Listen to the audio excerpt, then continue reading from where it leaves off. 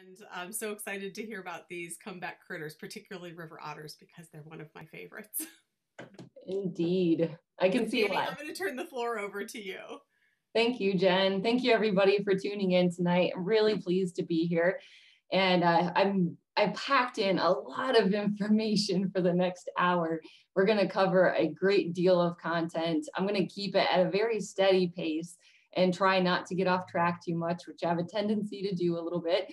But I'm not going to betray the quality of the content that I'm providing you, but I'm going to keep it at a steady pace so we have some time for questions at the end or any comments you want to make. I'll share contact information. So of course you can follow up with me, or you can send additional questions that you might think of later to Jen, and I'll be happy to answer those at a later date too. So without further ado, we'll go ahead and jump into it. I have been with the Division of Wildlife for almost 18 years now, and it's been a very, very fast 18 years. I really enjoy my job. I spend a lot of time talking about Ohio's wildlife and teaching about it, but I also work as a media relations liaison. So I work with reporters who want to do stories about wildlife, and I, under normal circumstances, travel to different festivals and county fairs and trade shows throughout Northeast Ohio and teach about wildlife that way too. So it's a varied job with lots of different hats, which was what keeps me going. And I am especially passionate about talking about these critters tonight. And I am with you guys. I'm seeing the comments that you're excited about otters and bobcats. And I know otters are one of Jen's favorite critters, and I can totally see why. So this is just a really, really fun and very cool presentation that I get to be a part of tonight. So if you're not familiar with ODNR, the Ohio Department of Natural Resources, we're a pretty big agency, one of the biggest state agencies in the state of Ohio. And we have a lot of different divisions. So you can picture ODNR as a big umbrella. And underneath that umbrella are different agencies. And we all work together to protect our natural resources. And Division of Wildlife, of course, protects wildlife in the state of Ohio for the enjoyment of others, whether it's through hunting or fishing or wildlife watching. We want wildlife to be around for future generations so that we can enjoy it now, but our children and our grandchildren can enjoy it later. So we believe strongly in conservation. And if there was more time, I'd spend more time on that. But basically, Division of Wildlife encourages Ohioans to use our wildlife resources wisely. And that's why we can hunt and we can fish and we can watch wildlife. And there's always critters around for us to enjoy, and the populations are continuing to grow, which is what we're going to focus on tonight. And then there's other agencies, our sister agencies, also within ODNR, and they believe strongly in preservation because that has its place too. And preservation is to set it aside. Maybe it's a very fragile habitat that has flowers that are found nowhere else, and that's why there's not hiking allowed there or dogs allowed on that property, because it's very, very highly protected, not used wisely, at least for now. So I hope that helps. We all have our niches. We all have our tasks and responsibilities. And I feel like Division of Wildlife is the best of the agencies, but I can be a little bit biased. So with that said, this is what we're going to cover tonight in the next 15. Oh, can I pop in just for one moment? Right Please. Now, the view that I'm seeing is the speaker view. So just give a little. Oops, thank you for clearing that up. Dang, I figured we'd wait until you get to the animals. All right. All right. Okay, how's that look? Looks great, thank you. Thank you for pointing that out. Sorry about that, folks. Should be much better now. So we're gonna cover bears, bobcats, river otters, and fishers. Some very quick crash course ID on how to tell these creatures from other critters, population distribution and what their current trends are, what they eat, what kind of habitat they prefer or at least can tolerate, some other fun facts as time allows, and then we'll close on how you can help monitor wildlife in Ohio. So what do we have here? There's some hints on the screen. Of course, it's a black bear, and you may be surprised, maybe not, that we have black bears in Ohio. If you live in or around Portage County, you're more likely to be unsurprised that we have black bears than if you were from the western part of the state, because we have some considerable black bear activity, and we'll break that down a little bit. As you might know, we have our surrounding states with very high, or at least very healthy populations of black bears. So 3 of our neighboring states have pretty substantial black bear populations. And then at Kentucky, to our southwest or to our south, they have a few hundred bears, and they contribute to a little bit ebb and flow in Southern Ohio, but nothing compared to West Virginia. And so we get most of our black bear activity from Pennsylvania and West Virginia. They were extirpated from the state of Ohio by the mid 1800s, as were many species. And extirpated is a little bit different than extinct. Extinct is gone forever. So the passenger pigeon, Carolina parakeet, Labrador duck, these are species that no longer exist in the flesh on the globe at all. But black bears were extirpated from the state of Ohio, meaning that they existed elsewhere, maybe in Western states where it wasn't being so heavily populated by humans. The state hadn't received that wave yet, but they weren't found in their native range of Ohio. So I hope that that makes sense to you. I can always clarify later towards the end if you need more information about that. But we finally started seeing black bear activity completely on its own in Ohio in the mid 1980s. And this was likely healthy populations growing in our neighboring states. We didn't reintroduce black bears. They came here completely on their own by the 1980s. And because we were seeing so much activity, we decided to start a formal reporting procedure and following these observations in the early 90s. And now the black bear in the state of Ohio is considered a state endangered species. So we're aware of its presence, we're monitoring its presence, but by no means is it a common critter. And black bears are the smallest species of bear in North America. Males can get up to 400 pounds, sometimes a lot more, but that's average, where females are about half that size. They can stand up to 6 feet tall if they're standing on their hind legs because they're very curious creatures. They'll stand on their hind legs to get a really good view of the surrounding area. They don't have great eyesight, which we'll talk about in just a minute. But typically when they're on all fours, they stand about 3 feet at the shoulder. And if you look at that track on this slide, how many toes do you count? 5, right? Just like on human feet. So we typically have 5 toes. We have a pretty substantial foot pad. We're flat-footed when we step. If you were bare feet and you stepped in a little muddy spot, you'd probably see most of your foot pad. But the front foot, as you can see on this left side of the illustration, they only have about a half step. So only half their foot pad actually shows up in the track. So the front foot is going to be a little bit smaller compared to the back foot where they plant that whole foot pad down.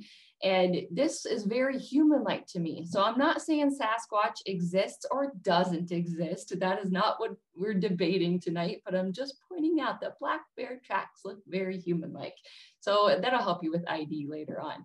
So speaking of ID, look at this picture and think to yourself or participate in that Q&A box.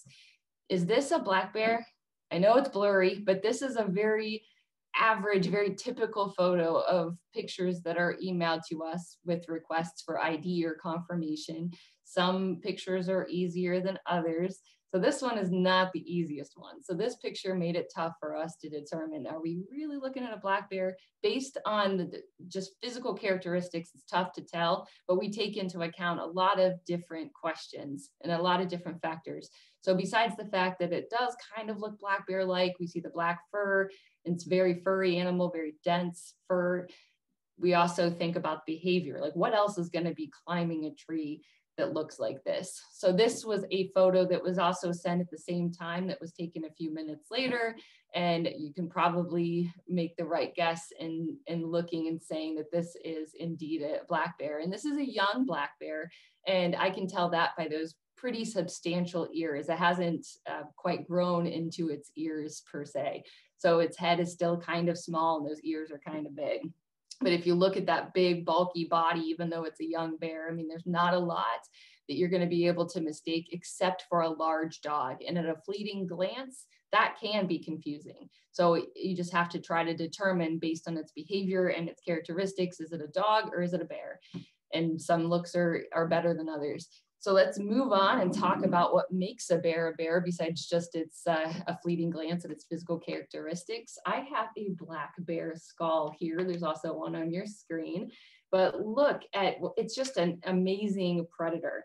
And these massive canines are perfect for ripping and tearing at flesh.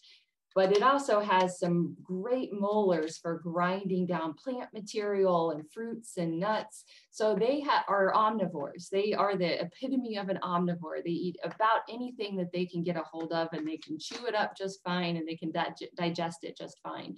And in fact, black bears don't hunt a lot. They'll maybe hunt rodents here and there, and large black bears that really need to fuel their body may go after something larger. But black bears don't typically put much energy into hunting, which is why they can really depend on plant material, flowers and grasses and fruits and nuts, because that's just easier, and it's almost guaranteed that stuff's not going to run away.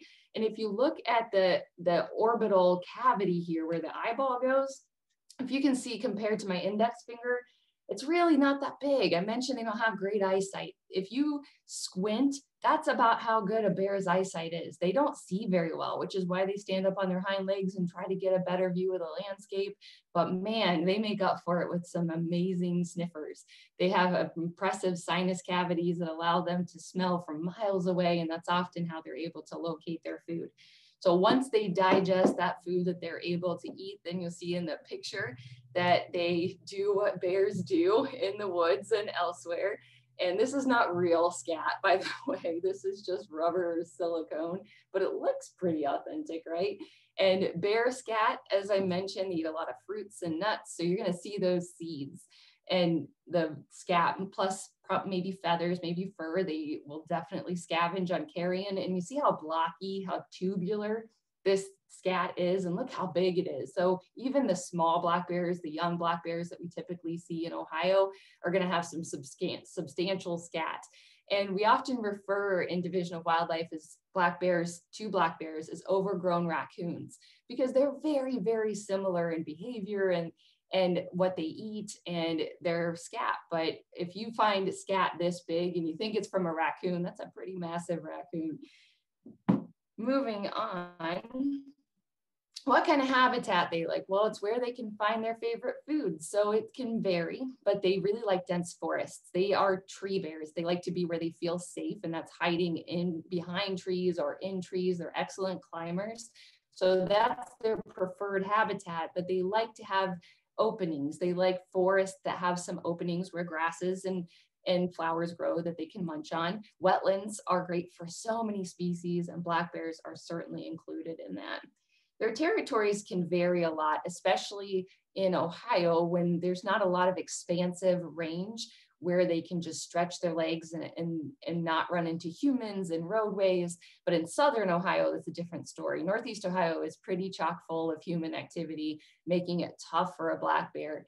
But in Southern Ohio, it's a different story. So they probably have a larger range. It just often depends, regardless of the species, if they can find the essential things that they need to survive comfortably: food, water, shelter, and space. So their territories are often dependent on that. They have to be a few years old before they can reproduce. So black bears aren't the most prolific reproducers. They are in no way like rabbits and mice. They take a few years to be sexually mature. And then by the time that after a few years, they're ready to breed. Breeding happens in late May or anytime till about August. And black bears will only have one litter every couple of years. So again, not the most prolific breeders. They spend a lot of time and energy with their cubs to make sure their cubs are as successful and strong and healthy as possible. The neat thing about black bears is that they have delayed implantation. So even though they're breeding in the summer months, that egg actually isn't fertilized until late fall. And this is when the female goes into hibernation, or even torpor, which is kind of a light hibernation, a deep sleep, but not true hibernation. So they might torpor, but regardless, the cubs are born about a month and a half after that fertilization. So mom is half asleep when she's giving birth to her cub or her cubs. So I know a lot of moms are like sitting at home right now thinking, wow. Females can have a few cubs. It's not unheard of to see a female with 3 cubs, but it's been documented that black bear sows can produce up to 6 cubs, but typically it's about 3 cubs. And then they'll venture out and be ready for adventure at about 3 months old. They'll stay with mom through the summer. And then that's when she's ready to boot them out, especially males. She will boot out her males to get them as far away as possible when she's preparing for the next generation. She'll tolerate females or her daughters. She'll tolerate them a little closer to home, but not the boys. And their lifespan is 15 to 25 years in the wild. So they have obstacles, not so much disease, although disease can affect black bears, but roadkills and hunting are their major obstacles. So here's an illustration of the status of black bear activity in our surrounding states. So the yellow means that there's no hunting. So because it's a state endangered species in Ohio, we don't allow hunting. They're completely protected by state laws. And that's the same with our western neighbor in Indiana. They've had very few reports. And in fact, just last year they had a report, and that was in the form of a roadkill in the southern part of the state where most of the activity occurs. So they've had very few dealings with black bears. But in the green states, the populations are in the thousands, some in the 20,000s or more, and to keep conflicts at bay and roadkills at bay and to allow opportunity, there is hunting, regulated hunting. So how do we track bobcat, or not bobcat, we haven't gotten there yet. How do we track black bear reports? So this is a copy of our observation report. If I got a report from the public and they wanted to let me know that there is a black bear hanging around in their yard, this is all the information that I'm going to try and collect. So the date and the location, which is just, we keep it for ourselves. We don't publish the location. So if you call us, we will keep it confidential.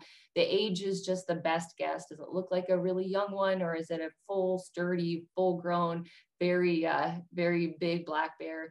The confirmed question is it absolutely a black bear? Did you think might be, but you're not positive it was a black bear? Or it's a fleeting glance, or you saw tracks, but they were kind of muddy and not real clear, but you think they're black bears. So we have unconfirmed reports or confirmed. Confirmed is that we have photos of black bears, of scat, of tracks, we have fur, and photos are hard to argue unless there's like a cacti in the background, and then that's questionable. But we will label either confirmed or unconfirmed, and then ask if it was creating any kind of conflict. Was it raiding your garbage? Was it raiding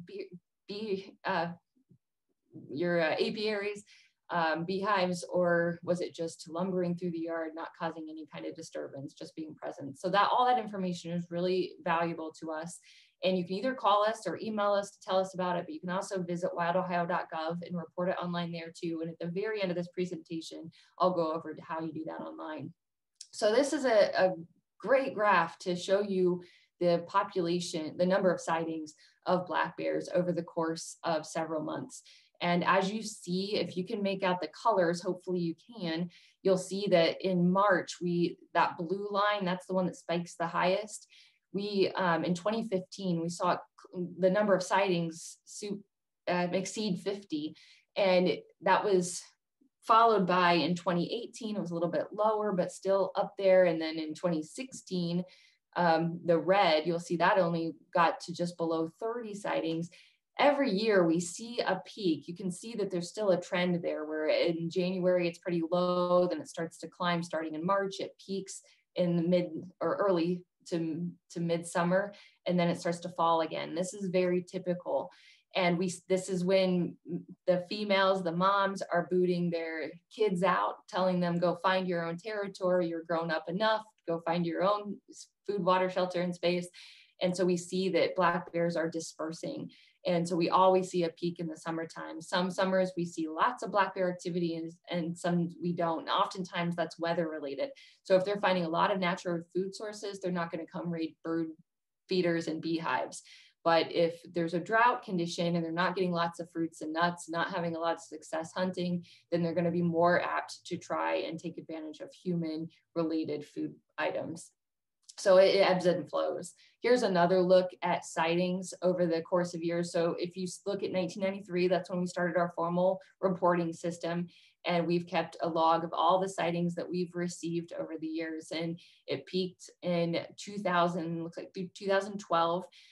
Was the highest number of sightings we ever received, which is a combination of things. And that's a lot of it has to do with weather. And if the weather conditions encourage bears to come closer to human activity and take advantage of bird feeders and garbage and things like that. But also it could be because of different campaigns that we've done over the years to try and encourage the public to contact us and tell us about reports. And we see that ebb and flow too. If we do a pretty progressive program to try and educate Ohioans that we want to know about black bear activity, then we get a huge influx of reports.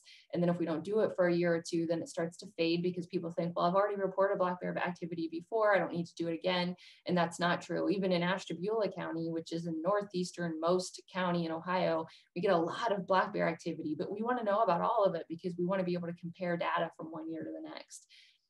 Here's one more map to show you what the distribution is like of sightings of black bears. And I mentioned Ashtabula County, and that's one of the darkest counties that's on this map in extreme northeast Ohio, right along that Pennsylvania border. And just south of that, the highest number of sightings is in Trumbull County. And that's because there's not a lot of people up there. Plus it's right there on the border. So it's pretty comfortable for black bears. Oftentimes though, they venture into Ohio, spend a few weeks or a couple of months, and then turn around and go back eastward. So they're trying to get away from older competing bears, especially these young males. They don't want to compete with older, more established black bears. They're just too small and too weak and not ready for a fight. But they come into Ohio and they discover a lot of humans and dogs barking at them and cars buzzing by, and it's just not that comfortable. But if they can make their way southward along the border, along West Virginia, then they can find a lot fewer people and a lot more space. So, and if they come straight into Ohio from West Virginia, they may hang around. And that's why you see that there's not the lightest color of blue here, but in Hocking, Benton, Athens, Washington counties, these counties don't have a huge human population like we do in Northeast Ohio.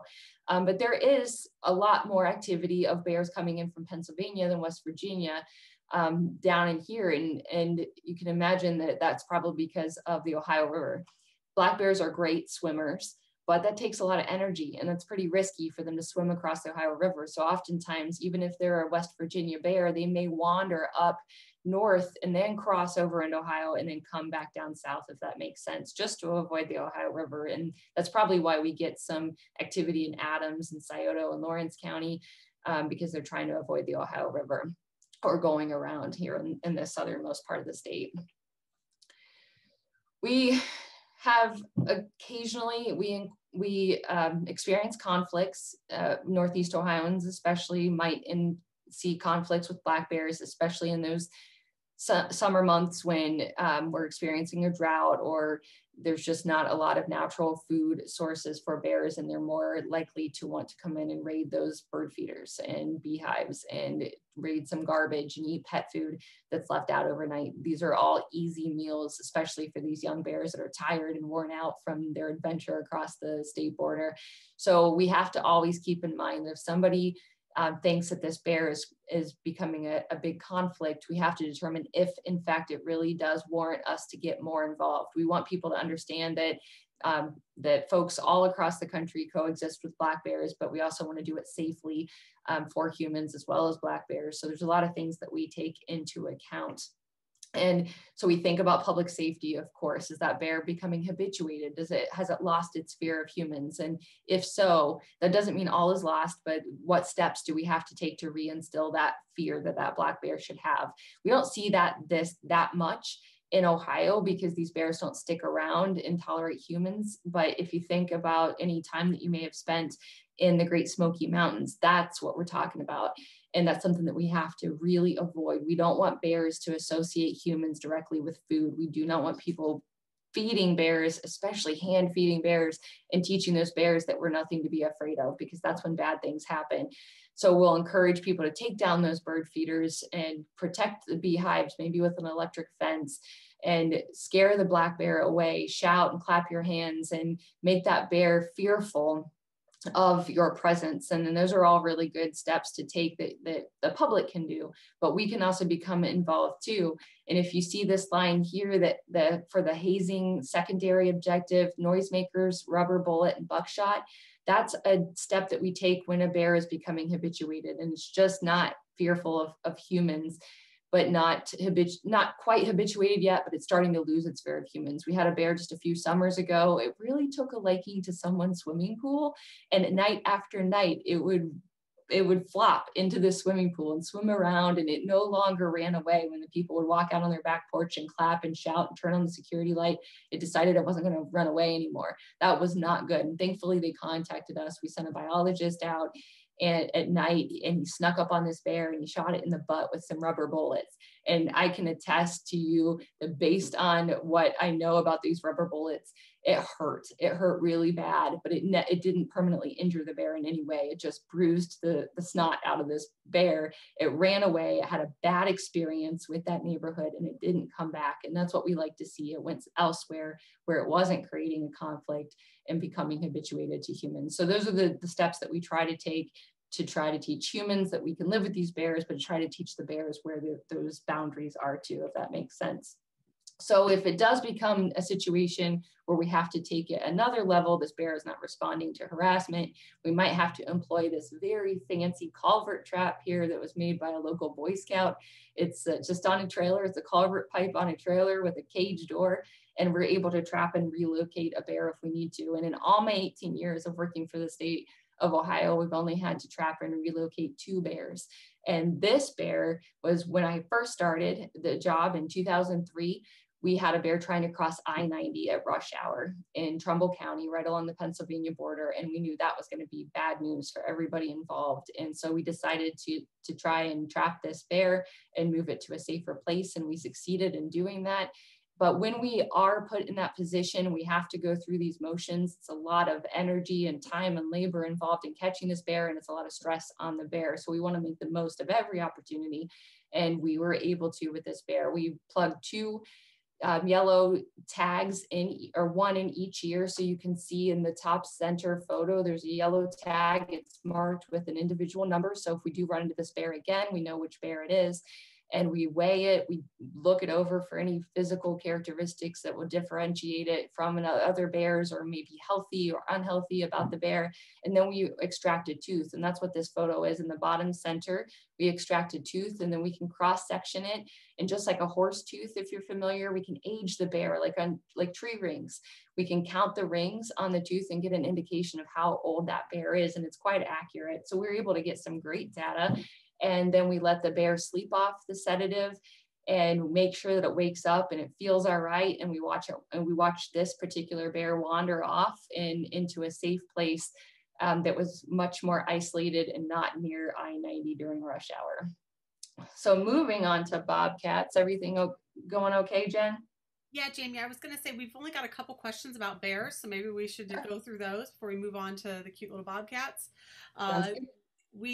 Couple questions about hibernation. So you mentioned torpor, but could you talk a little bit more about whether or not bears are true hibernators? Like, for example, someone noticed that the trail cam said January 5th, and is that common to have them out and about in January? Sure, yeah, these are great questions. So in Ohio, despite what you might think and despite what I think, our winters aren't that bad. And I don't love snow. I'm going to put it out there. I'm not suited for the cold, but bears are indeed suited for the cold. So in our more northern states and in Canada, for instance, where it does get brutally cold and the snow gets very, very deep, making it really hard to move around, even for a black bear, they are much more likely to hibernate. And in more mountainous regions of Pennsylvania, for instance, the weather is just really rough and tough in the winter time. So they're going to just sleep it away. And that's not to say even hibernation, they can wake up here and there, but they won't be as likely to venture out of their den, out of their cave, for instance, and move about. Where torpor, that's what makes it different. They can sleep a deep sleep for a few days. And then if a really nice warm winter day comes along, the sun is shining, it makes it up into the 30s, 40s, or even the 50s, bears are going to take advantage of that. They're going to move out of their den site or their cave or wherever they're sleeping and move around a little bit. But then if the weather takes a nasty turn, then they'll go back into torpor and going back into their deep sleep. So in Ohio, we don't have that much winter activity for bears. We do have what our biologist estimates. It's just a rough estimation of maybe 50 or 60 resident bears, meaning that they stay in Ohio all year round. And most likely they're torporing, that they're sleeping for a few days here and there, waking up, moving around the landscape, and then going back to sleep when the weather gets cold again. So I'm guessing we don't have any hibernating bears in Ohio, but I don't know that to be absolutely true. Excellent. And then one more sort of related to what you just ended with. Does ODNR track confirm sightings of breeding black bears in Ohio? We do. And I am so excited you asked that question, because it was just, I want to say 3 years ago, time gets away from me sometimes, but I'm pretty sure it was 3 years ago that we confirmed the first activity of breeding black bears in Ohio. And that was by way of a sow with cubs. So the only thing is that we can't confirm that she did indeed give birth to those cubs in Ohio, but it was in Ashtabula County, right along the Pennsylvania border. And she was in fact in Ohio. She ran across the road in front of a car, but was safe and made it across with 2 cubs.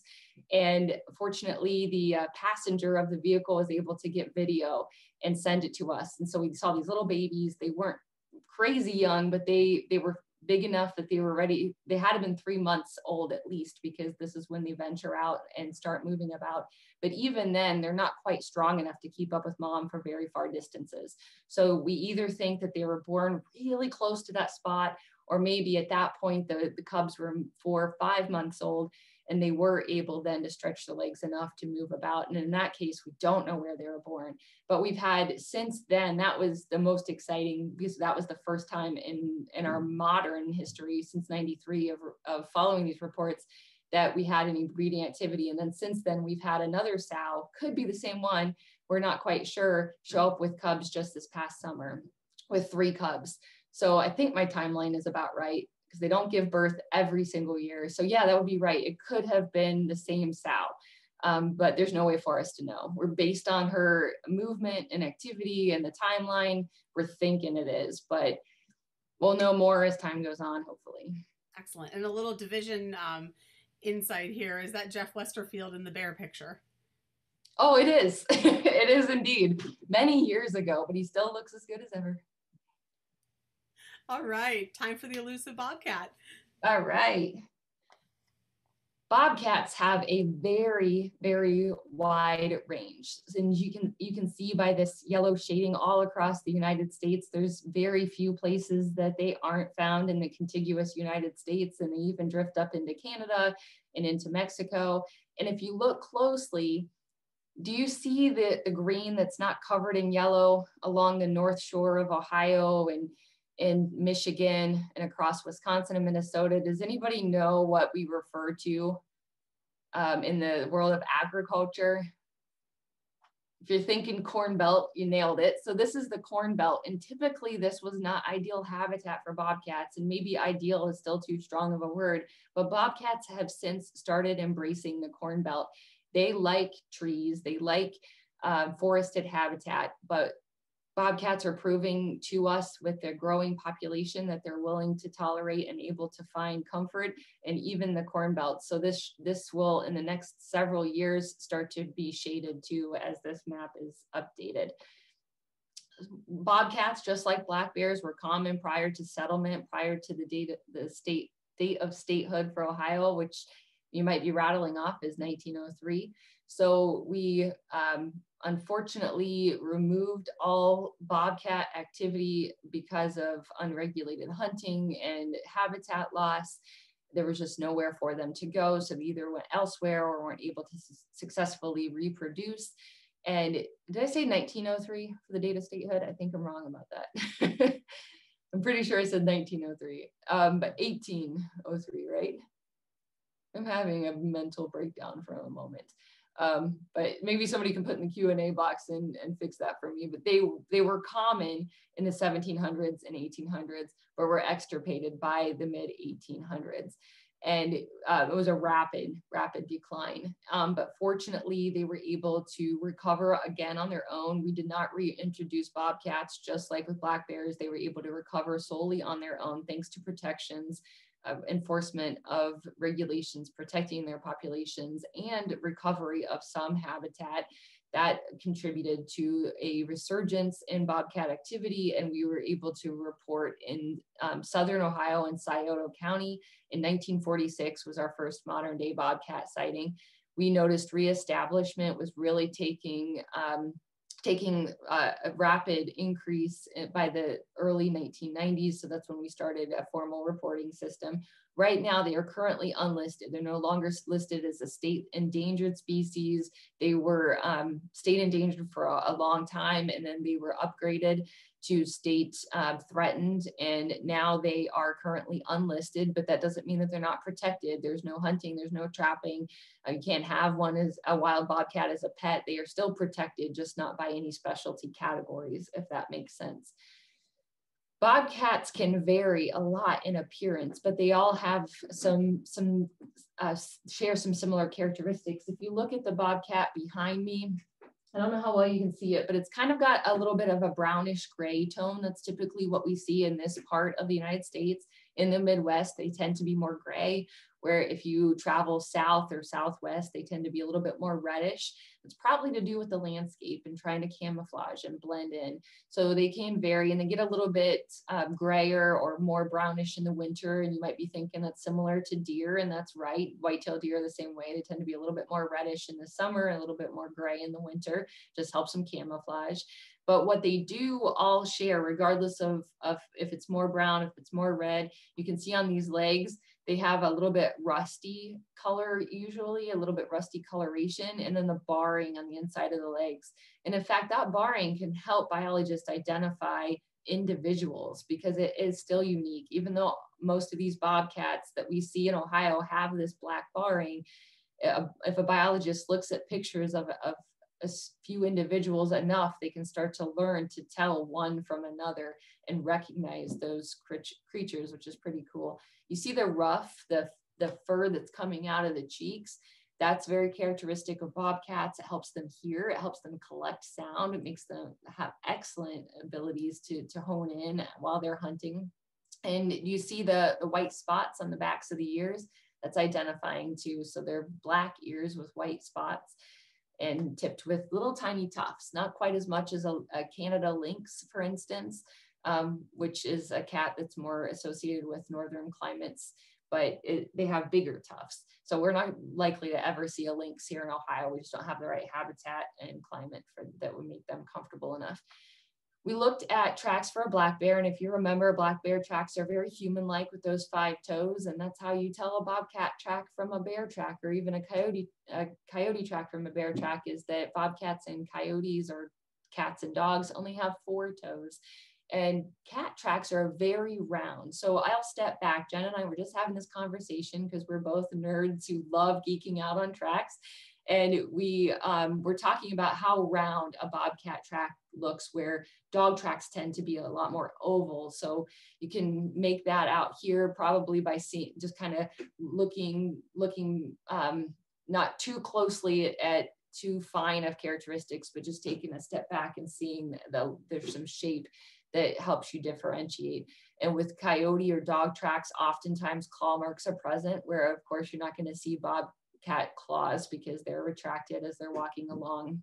And size is another characteristic that you can look at.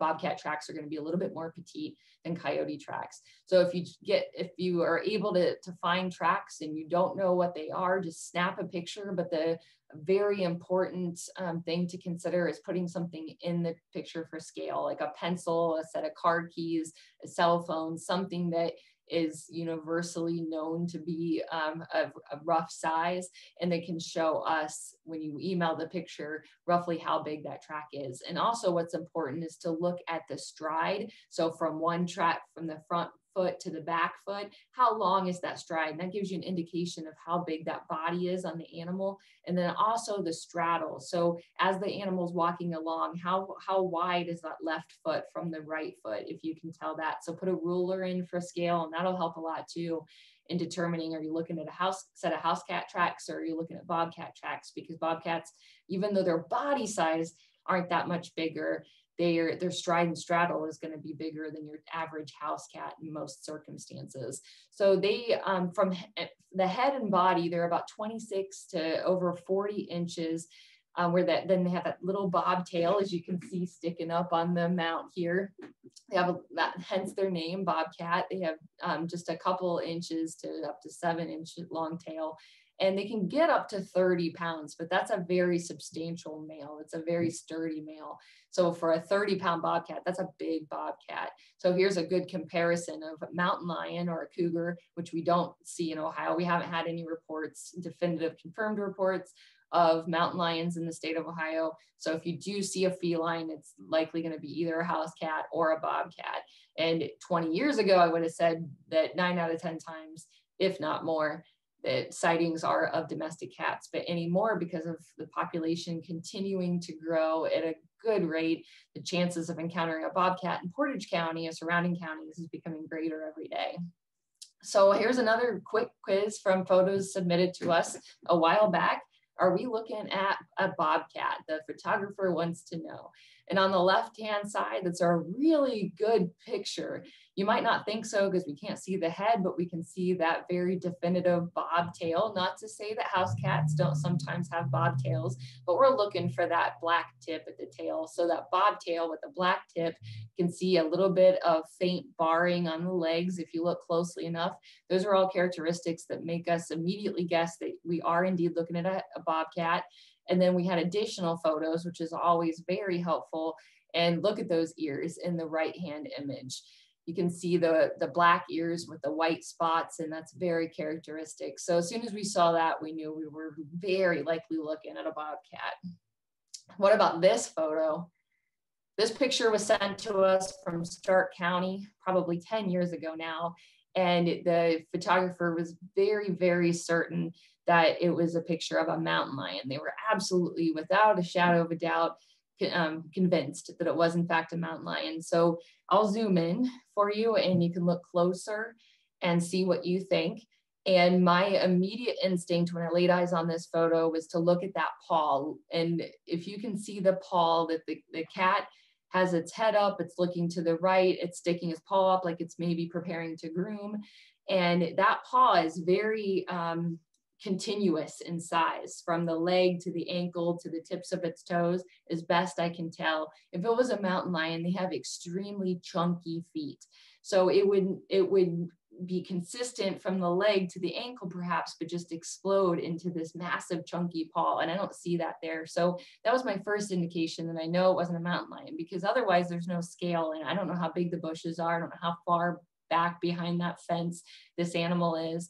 But it did turn out to be a house cat. We went out, we measured the surrounding objects in the landscape, and were able to determine that we were very sure that it was a house cat. And furthermore, that we were told by the photographer that there was a coyote standing on the left side, if you see them, just right of the post, staring down the mountain lion, but it turns out that was just a stump. So it's just amazing the tricks that our eyes can play on us sometimes.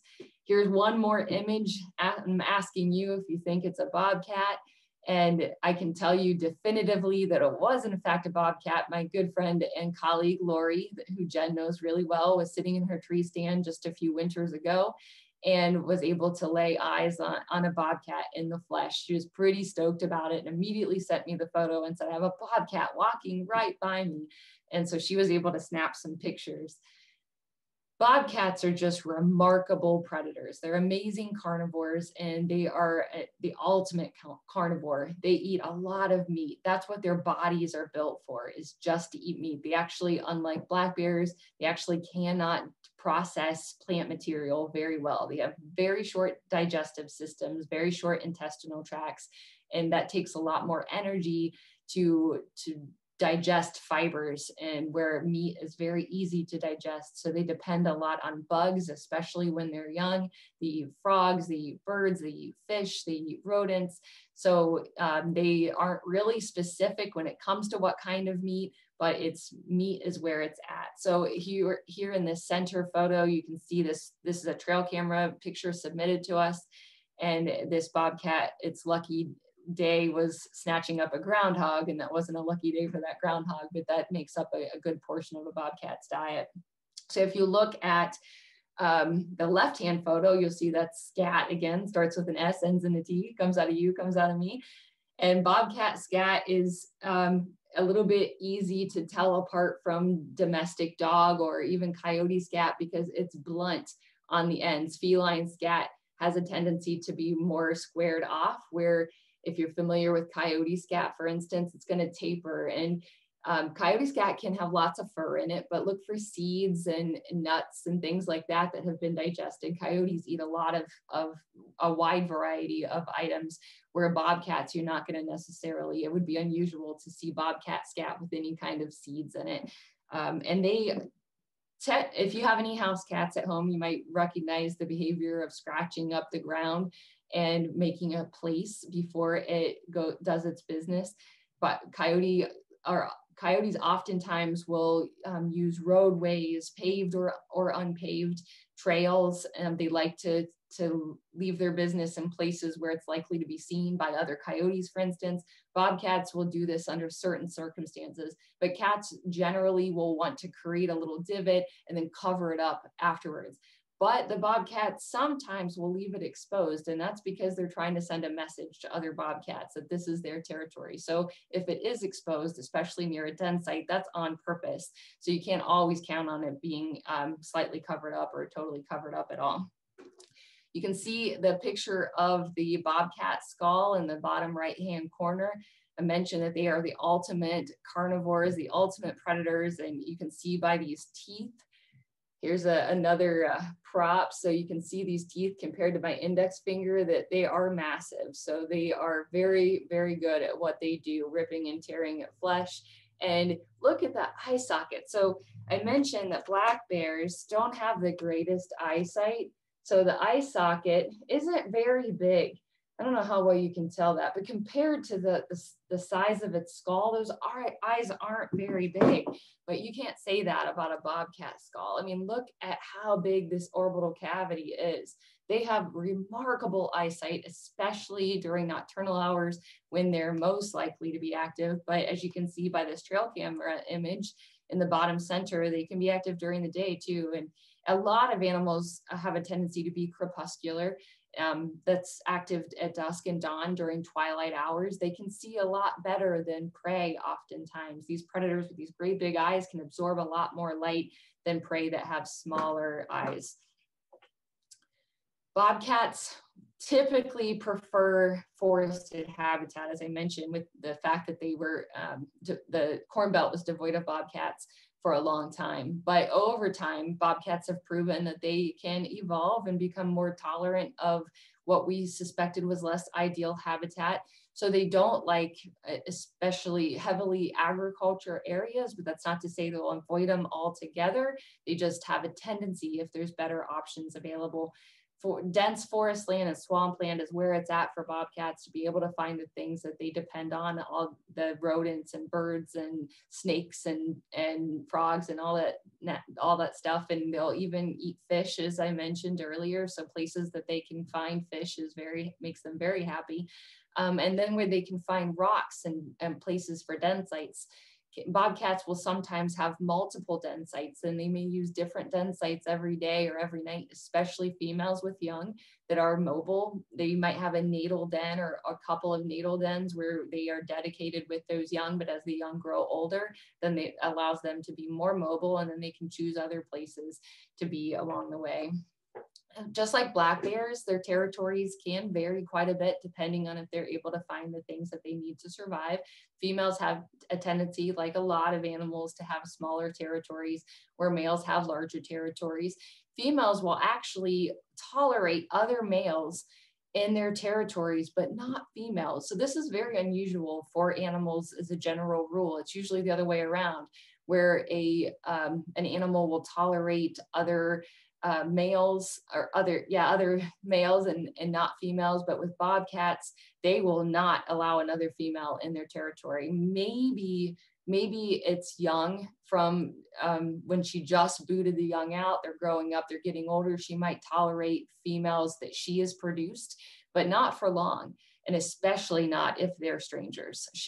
They will have a pretty rough battle to protect their territories. And that's because ultimately they want to protect their young. They want to protect the items, the things that they need to survive, their food sources. So they will start breeding in January, but it may last even into the summer. So they have a very big window of about 6 to 7 months where they are able to breed. They'll produce 1 litter a year. Gestation's about 2 months long. So the female will carry their young inside of her for about 2 months and then give birth up to 7 kittens. And we see a lot of females with 2 or 3 kittens. Not often do we see more than 3 kittens, but it has been reported to happen. And at about 2 weeks of age, much quicker than with black bears, bobcat babies will start to venture out and explore and become so curious that they can't stay inside any longer. The mom will tolerate the young for several months and maybe even into the following spring, depending on the circumstances, and then boot them out and encourage them to find their own territory. And they can survive in the wild, regardless of obstacles like hunting in other states, road kills, disease, competition with other bobcats. They can live up to a decade in the wild. We have an illustration here of the status of bobcats in our neighboring states. So they are protected just like black bears, even though bobcats aren't considered a state endangered species like black bears. They are still protected in the state of Ohio as they are in Indiana. So Indiana seeing a lot fewer reports than us, but they are confirming some reports of bobcat activity, and they're guessing that those bobcats are coming in from Kentucky. It's hard to say that we have much bear or bobcat activity from Michigan because there's just so urbanized right over the border that it's tough for some critters to survive and even tolerate that space. But it does happen. We have had black bears wander into Ohio and Indiana from Michigan a few times over the years. But most of our bobcat activity that comes into Ohio is coming from the east, just like with bears, from the neighboring states of Pennsylvania and West Virginia.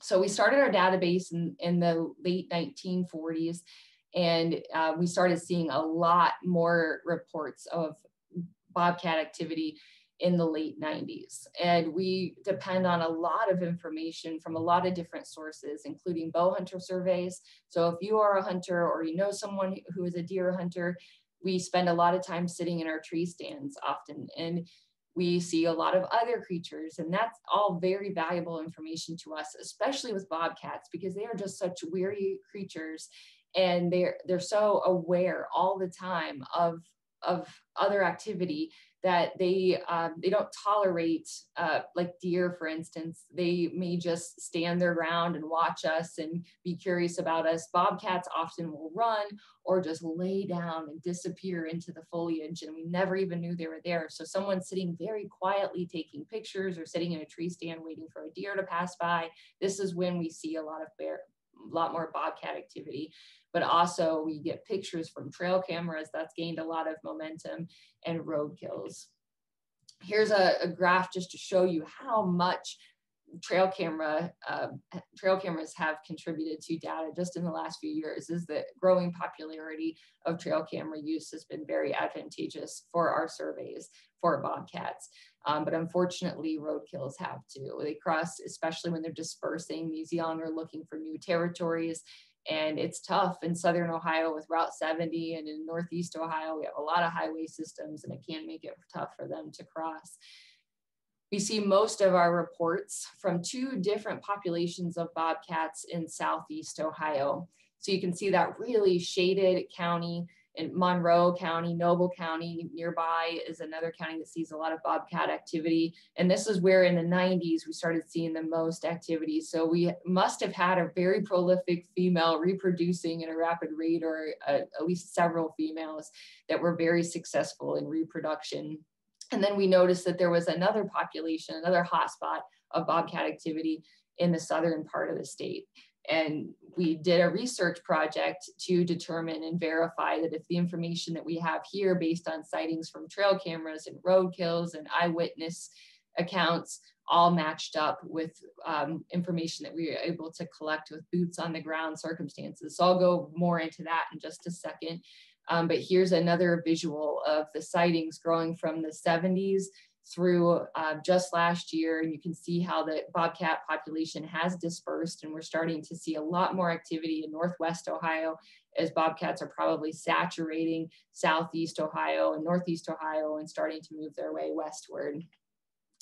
So when we started the research project, this was a number of years ago, and we're involved in a current research project, which I'll mention too. We had some things in mind. We wanted to determine their distribution and abundance. Our goal was to see if it matched the information that we were gathering from the public, just to ensure that our data was consistent and reliable. And we did it through radio collaring efforts and hair snare and trail camera surveys. And the radio collars were designed to eventually fall off, and they did a number of years ago, and were collected, and we were able to get some valuable data. So there's no more bobcats radio collared in the state of Ohio as a result of our survey. And the hair snare survey and the trail camera surveys are no longer out on the landscape. We were able to collect all that equipment after the survey was completed. But here are some pictures to show you some background, a little bit of insight as to how we were able to complete this survey. So this is a biologist. She has moved on to another agency, so she's no longer around, but you might recognize Susie, and she's setting up a trail camera here. And then this is the hair snare. So this is a piece of carpet that's covered in castor oil. And if you're not familiar with castor oil, it's oil from beavers, from American beavers, and it stinks. And bobcats love it. They can't help but want to rub up against it. So when they rub up against this piece of carpet and they're rubbing their faces and their bodies all over this piece of carpet, they're leaving hair behind, which we can test with DNA to see if there's genetic variables and differences in the individual bobcats visiting these stations. So here's a picture of what it looks like to be involved in this scent station. And you can see that there's two trail cameras located at the station. So we were able to get a couple of different vantage shots. And then here's the hair snare at the base of this large oak tree. And it, again, it has a scent on it. And we chose two different habitat types rather. So if you're familiar with the wilds near Zanesville, that's extensive, previously mined reclamation areas that are now extensive grasslands with some interspersed trees. And then we chose in the extreme southern Ohio, we chose very densely mature forested habitat, which we know bobcats like, but we wanted to compare and see how much use was happening in the previously mined sites compared to long time established forested habitats. So we were able to determine that they used both habitats. There was bobcat presence at both, and their density was greater than we expected on the previously mined sites. They liked the grassland habitat. They were able to find plenty of food there. They were able to establish territories and be comfortable enough. So we were pleased to see that. So here's another look at what we determined from these surveys, which matched up with the illustrations that our biologists were able to make and the graphs that they were able to make. And there's this there were these bobcats in southern Ohio in the Monroe, Noble County, and then expanded area as females continued to reproduce and these young bobcats dispersed. If they stayed locally, they were all genetically similar to one another based on these snare hair surveys. They were able to there was interrelatedness, but when we looked at Lake Catherine, the really forested habitat in southern Ohio, this bubble on the left-hand side, these were genetically different bobcats from a different population that were not necessarily related for the most part to the ones that were further north. So these bobcats may have come in from Kentucky and established in Ohio from a totally different population of bobcats. So we were pleased to see some genetic differences, because all biologists will agree that you don't want too much interrelatedness in bobcats. Here's some of the images that we were able to capture. And this is a female bobcat with one of her young. I mean, can't get any cuter than that. And this is a bobcat that is using the snare hair part of the survey site. So it's sniffing and rubbing its face on that delicious, nasty castor oil. And here's another bobcat in the bottom, rubbing its face and leaving its hair behind.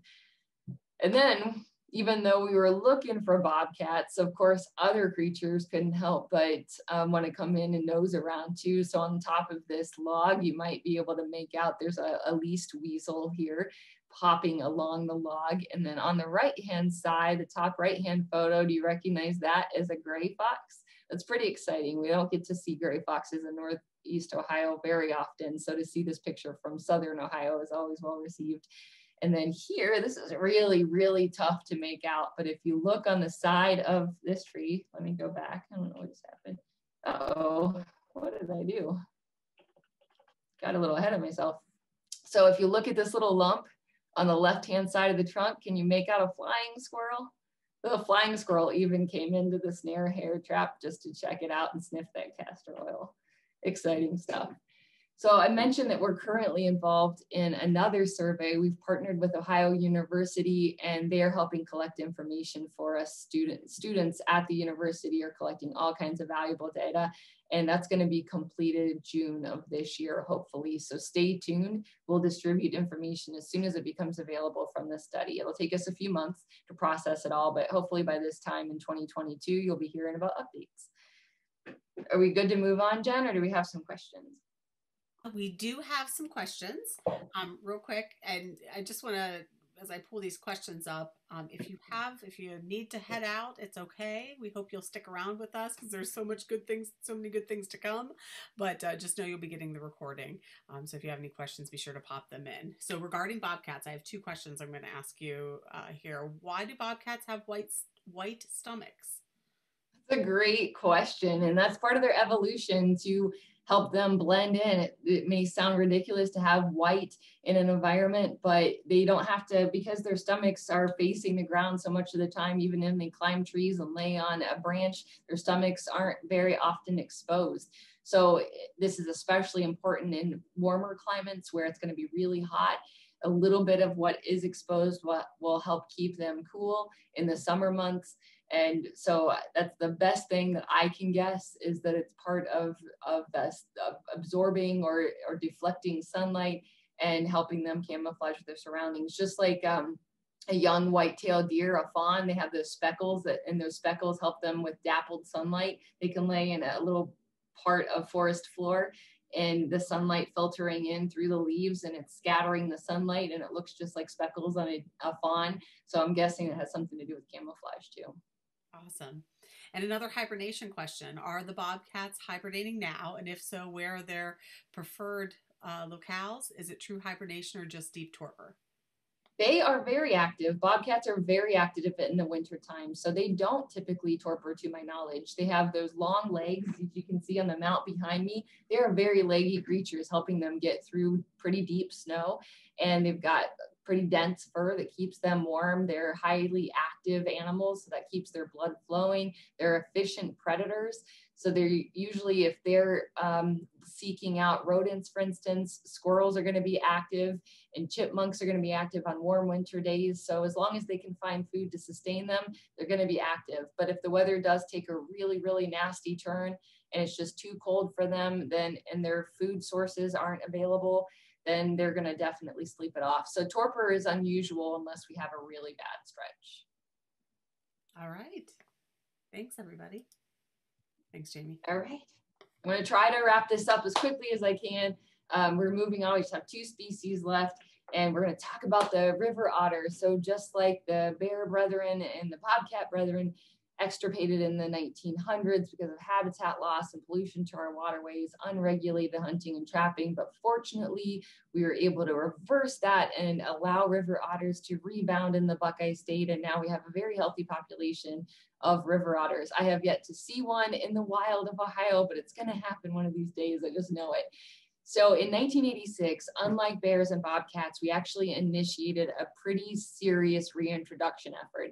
We brought in 123 otters from southern states of Arkansas and Louisiana and released them into our major waterways, Killbuck and Grand River, Little Muskingum, and Stillwater Creek. These are all major water sources where river otters will be happy. And they blew us away with the reproductive efforts. In just a few years' time, they exceeded our goals, which were for 15 years or more. So as soon as we brought them to the landscape. They just made themselves comfortable and did exceptionally well.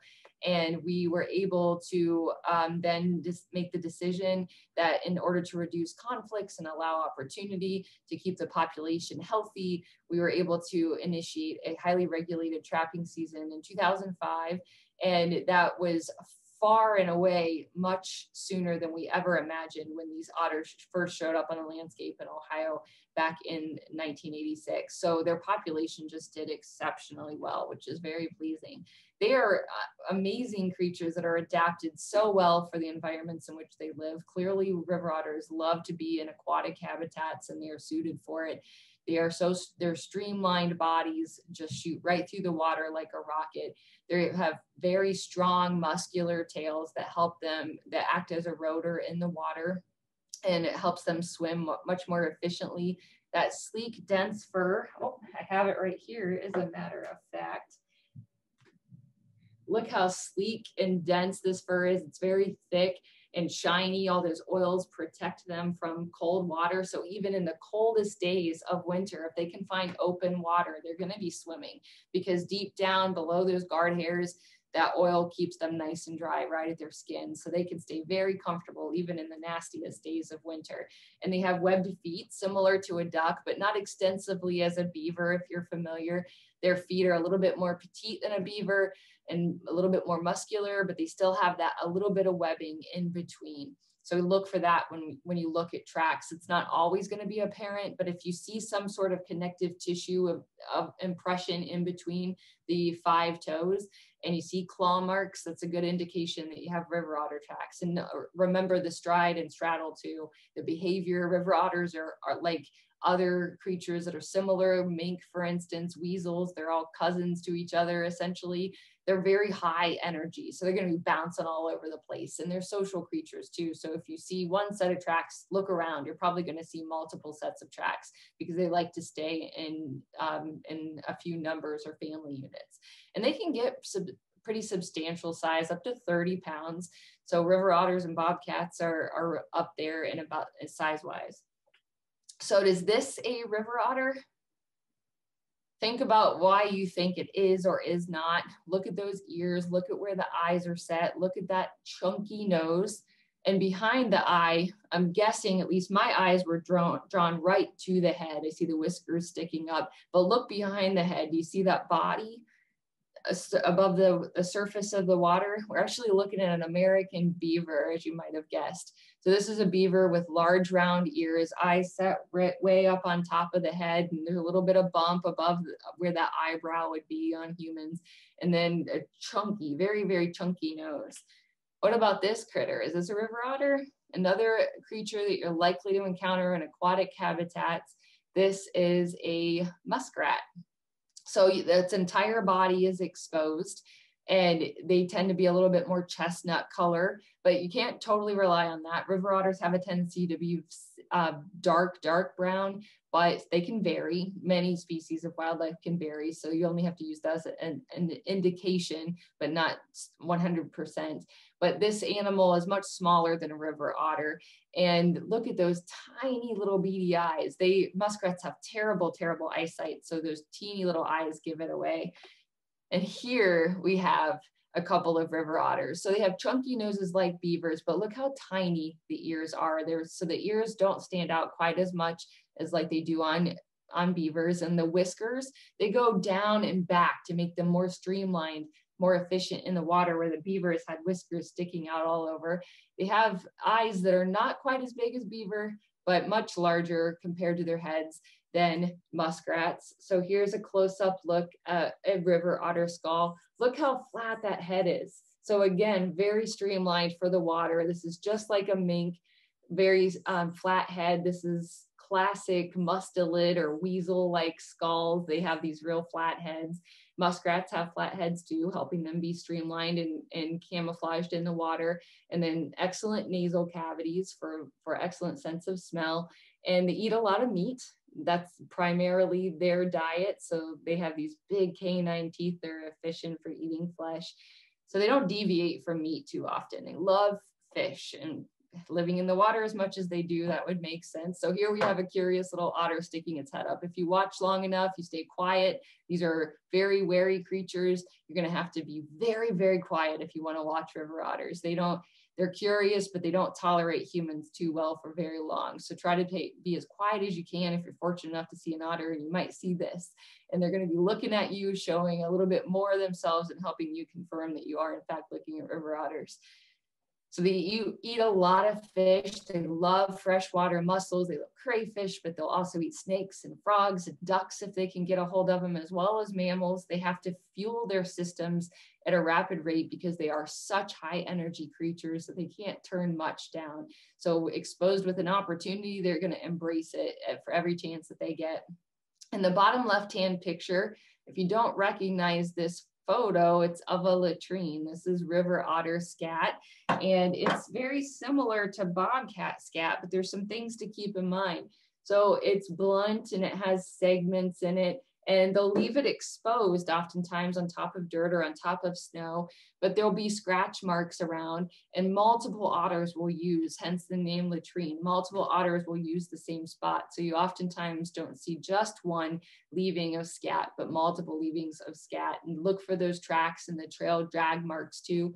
And if you see the tail drag marks, you're very likely looking at an otter, especially if it's long and thin. If it's wide, then that's the flat tail of a beaver, but beavers don't use latrines. So that's how another way to differentiate. And otters are messy. So in this bottom center picture, this is a carp that was drug up out of the water, and it was fed upon a little bit, and the rest was left, and then the latrine was nearby with plenty of tracks and tail drag marks to prove that it was in fact river otter activity. They prefer habitat with water, of course, so lakes and marshes and healthy river systems is perfect for them. And they like places where they can find log jams and lots of debris that helps them hide if they feel threatened, and just makes them feel a little bit safer. They will move about a lot. I keep mentioning how high energy they are, and it's been reported that they've moved up to 26 miles a day, not in the winter because they can't afford to burn that much energy, but in the summer months they can, because there's plenty of food on the landscape. So they'll be all over the place, just checking things out, hunting, playing, and socializing within their family units, and just adventuring on the landscape. The breeding is in early spring. They can have up to 6 pups. They're totally helpless for the first several days into a couple of weeks of their life. So they're completely dependent on the mother. And in about 2 months, they'll emerge from the den and start honing their hunting skills and feeding their curiosity. But by 6 months, they really don't have to have mom anymore. They can survive on their own, although having mom around is just much safer for them, and they're still learning. So it's helpful for mom to still stick around. But if mom leaves for any reason, they don't have mom around anymore, they can still survive, and they can survive up to 13 years in the wild. Their populations have just skyrocketed, not just in Ohio, but in all of our surrounding states. The populations are doing very, very well. We conduct surveys every year, and the first bullet point you'll see that we conducted surveys in District 3 and 4, that's Northeast and Southeast Ohio, since 2000. Then we added additional survey sites, seeing the population grow in 2016. So we added sites to the rest of the state, and now we're conducting over 400 bridge site surveys every year. And that means that at any bridge crossing that's been designated a site, our biologists will visit that bridge in the wintertime and then look around that bridge. It's just a marking point for us to be consistent along a waterway. So we know that that bridge is the survey site, and any indication of otter activity within that site will be cataloged. So if we find latrines, we find fish that have been fed upon that we believe is river otter activity. If we find tracks, and if we in fact actually see otters, all the better. So all those red triangles are all spots where otter activity has been found at our survey sites. We also have to look at harvest rates. So trappers are allowed to harvest a limited number of otters every year, and it's really important and valuable data for us to follow along. The harvest rates and the pelt prices. If pelt prices go down, trappers are less likely to pursue river otters. And then that makes it look like the population has fallen, but that's not the case. And in fact, it will maybe because of limited harvest, the population will be greater the following year. So we have to look at that to help contribute and supplement to our data information. So here's a map just similar to the bear and bobcat maps that we looked at. This is the abundance of harvest in the state of Ohio. And you can see that we have dense populations of river otters in the extreme Northeast Ohio, including Portage County, because there's a lot of water, not a ton of human activity. So it's pretty comfortable for them. Not as comfortable in our other counties, more urban counties like Cuyahoga with Cleveland, Summit County with Akron, Stark County with Canton. That's not to say we don't have river otter activity, we do, but it's very limited compared to the other states, which is why in the white counties, there's no otters harvested there. Let's move on and finish up with talking about fishers. We have fishers in Ohio. They're few and far between, but they are here. And if you have an old version of our Ohio Mammals Field Guide, which is free, if you call 1-800-WILDLIFE, you'll see a page dedicated to animals that have been extirpated in the state of Ohio, including wolf, including marten, and mountain lion, or otherwise known as cougar. And fisher is listed there, but we have since been able to change that. Even though they were extirpated by the mid-1800s, we have now cataloged 8 sightings since 2013. In 5 different counties. So none in Portage County. So get out there, adventure seekers, and find a fisher, hopefully in a Portage Park District location, and tell us about it. They're currently listed as a species of special interest. So we're paying a lot of attention to observation and activity of fishers in Ohio. And this is a category that's dedicated to wildlife that is capable of breeding, because we've seen both males and females and starting to expand from populations in our neighboring states. And it's become pretty consistent. Every year we're guaranteed to have some sort of fisher activity, it feels like anyway. So this is why we're taking a more interest in this animal. It's a beautiful weasel looking creature that has a long stout body, is usually brown in color. The males have some blonde characteristics to the fur, especially around the shoulders, across the back. And they can get up to 13 pounds. So males are a little bit more substantial usually, where females are about half that size. And they have semi-retractable claws. So this can make tracking fishers a little bit challenging, because you don't know if you're going to see those claws or not. If they have the claws exposed, then you might see them. And if they have them pulled in, then they might not show up depending on the soil structure. But with weasels, the best thing I can tell you about looking at a weasel track is that they look like a star shape to me. I mentioned that canines have like more of an oval shape, where cat tracks are almost round or perfectly round in some cases, where with weasels like mink and otter, and even though we don't see a lot of fisher activity, hopefully you do sometime, and you'll notice that star shape where sometimes the claws are present. So in this image down here in the right-hand corner, I don't know if you can make it out. It's hard to describe, but I see a star, usually because of those claws that make it points, if in fact the claw is there. So again, the thing that you need to look at is stride, straddle, and behavior. These fishers are excellent tree climbers. So if you see these tracks going across the snow or across a muddy or sandy soil, exposed soil, and then it looks like it climbed up into a tree, that's not typical mink behavior. It could be weasel behavior, but fishers are a lot bigger than the weasels that you're going to encounter in Ohio. So that's where the stride and straddle becomes very important.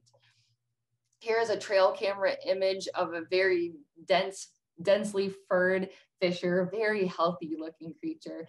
And this was visiting a bait site. A hunter had put out corn, and although fishers don't eat corn, they eat what's attracted to corn. So chipmunks, squirrels, mice, and so forth. They eat a lot of meat, but they'll eat nuts and fruits and berries too. So they aren't too particular. I went to grab for a fisher skull, but I don't have one. I could not find one, so I apologize. I don't have a prop for a fisher, but maybe someday I will. But it's tough to tell fisher scat from other scat. The best thing I can tell you is that it does taper, so it's similar to canine scat in that fashion. It's going to have a lot of fur, maybe some feathers that weren't digested. And look again for those tracks. Look for the behavior and the habitat type that you're in. They like forest, which explains why most of the sightings that we have received is along the Pennsylvania border in Ashtabula, Trumbull counties, Geauga Lake. They like to be where there's trees where they can find happy places to burrow and produce young. So males generally have larger home ranges than females, but they will tolerate a little bit of overlap with other males, which is unusual for wildlife, generally speaking. And they are ready to breed at just 1 year of age. So they're pretty prolific breeders. Reproduction usually peaks in March, but their breeding activity can continue through May. This is when we see when we get more reports. Even though we've only gotten reports, we've noticed consistency in those reports being around this time. So these males are looking for a companion with which to breed, or maybe looking to establish or expand territory. And that's when we are receiving these sightings. Delayed implantation occurs just like in black bears, and eventually the egg will be fertilized in the female and she can produce up to 3 kits typically. They're partially furred but pretty dependent on mom for a while. And then they'll disperse by about 5 months of age. This is a very different looking map than the other creatures we looked at. So the populations in our neighboring states to the east, with Pennsylvania and West Virginia, where fishers have been reintroduced successfully, those populations are doing really well and have a regulated season, as well as in Michigan, again, where populations were reintroduced in order to help the population rebound at a more rapid rate. In Ohio, they're here completely on their own, thanks to those neighboring populations doing so well. And there have not been reports yet in Indiana and Kentucky, but it's eventually gonna happen. As you can see by this map, these are the reports that we've been able to catalog so far. These red stars indicate where these sightings have occurred along the PA border. And then we had this random in Lake County, this red star up here along our North Shore. This fisher made it all the way west, assuming it came from Pennsylvania, and made it into Lake County, only to be struck by a car on Route 90, unfortunately, or Interstate 90. So wasn't able to make it any farther than that, but hopefully as time continues, our fisher populations will continue to expand. And we're also getting more reports of porcupine activity. And there's likely a connection there because fishers do eat a lot of porcupine. So maybe they're following their food source. We will hopefully find out more as time continues. So if you have any information to share with us while you're out hiking and hunting and fishing and whatever else you might be doing, please report anything of interest to our wildlife species sighting reporting page at wildohio.gov. My email address is on this slide. You can also visit our website at wildohio.gov or call 1-800-WILDLIFE if you ever have any wildlife related questions or concerns or sightings or any of that good stuff. And without further ado, I give the screen back to Jen. Great job, Jamey. I'll give you the round of applause. I know that there's folks applauding here. Thank you. So I do have well, first, Portage County Park District folks that are on the line tonight, please tell your friends and neighbors to keep your eyes peeled for those fishers. All of our neighboring county, we know they're there, right? Indeed. So I have a question for you, Jamey, that came through. It says, are there any critters that are due for introduction in Portage County, specifically so we can keep our eyes peeled in our Portage Park District properties? I wish, but no, not to my knowledge. That is way above my pay scale, all those decisions, but I haven't heard of anything. There's been rumors over the years of certain individuals trying to encourage Division of Wildlife to reintroduce elk, because we hear all these exciting stories of reintroductions in neighboring states like Pennsylvania and Kentucky and Michigan. And elk are super cool animals, but I don't know of anything that has gained any traction. So those are just rumors for now. Excellent. Well, I think we've worked through the questions during the presentation. And so if any of you that are listening in and watching tonight, if you have a question that you think about later, you can just email myself or Jamey and we will definitely get it answered for you. So Jamey, thank you so much for sharing. These are some really exciting good news to talk about. And thank you everybody for sticking with us. I know it's almost 8:30 and I've taken up an hour and a half of your time, but I hope it was worth it. Thank you so much for sticking it out. I really appreciate it. We have some thank yous coming through. Fabulous information, Jamey. Awesome. Have a good evening, everyone. Thank you for joining us.